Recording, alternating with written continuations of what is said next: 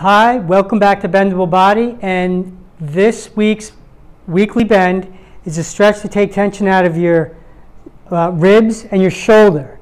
So it's a side bend stretch, and let's get in position.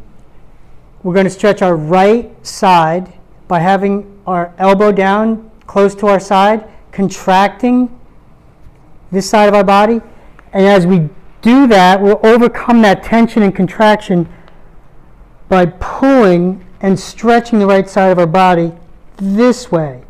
Stretch is over. Now we relax, come back to the starting position. I'm driving my right elbow down into my side, and as I do that, I keep driving it down into my side while I overcome the force by pulling with my left hand and getting a stretch all in here. Let's do a couple more. Drive the right elbow down to your right hip. Keep driving it down to your right hip as you interlock your hands and pull to your left side to produce a stretch on your right side. Let's do one more.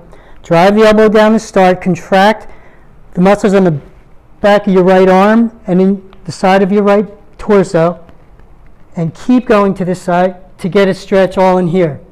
Try 3 sets. Should take tension out of your shoulder and neck area. 3 sets of 6 to 10 reps. And thanks for checking out Bendable Body.